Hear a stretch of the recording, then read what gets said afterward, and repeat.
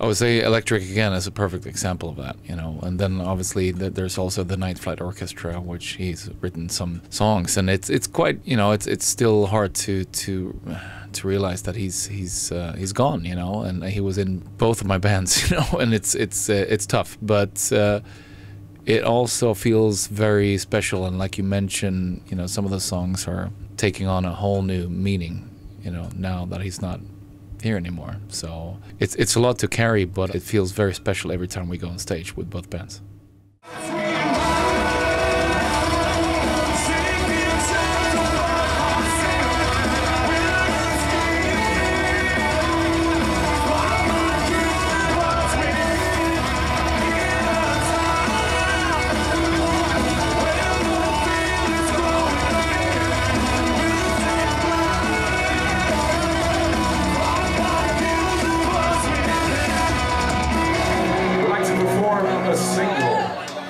From the album.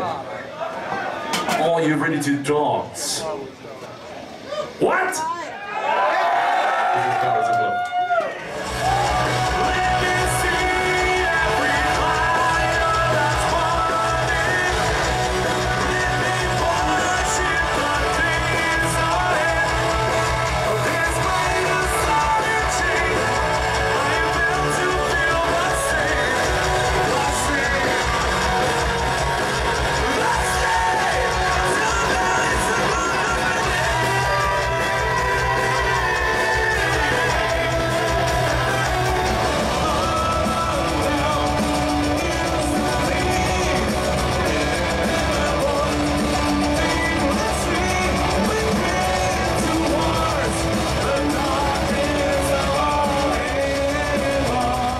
It's been going really good. This is the second half of the tour, and this is like a massive European tour together with Cataclysm, and then we had Wild Run opening on the first half, and now we have Horizon Ignited, this one.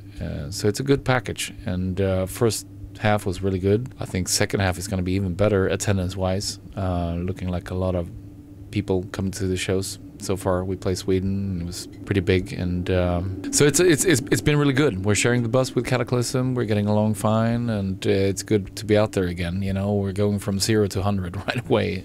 I'm still doing quite a bit of session vocals, you know, and some ongoing projects when it comes to that. But it's mostly going to be focused on both Soilwork and the Night Flight Orchestra, since we missed out on a lot of things. Normally we would do separate touring cycles, but now we're doing everything at the same time. So yeah, it's quite a shock, but a good one.